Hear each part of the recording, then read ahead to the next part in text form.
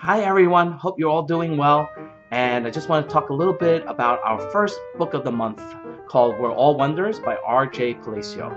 I hope you all had a chance to enjoy this book again and again in your classrooms. And if you want to revisit this book, it's read by many different people on YouTube and also sites like Vimeo, where the book is also shared and talked about.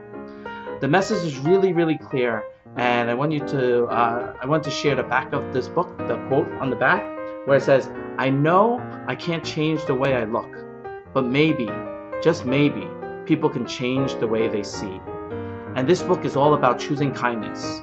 When you see something that doesn't look right, or you hear something that doesn't sound right, you have the power to change things, all right? You can make a difference and be the best that you can be, and make sure that everyone around you in your community is also the best that they can be.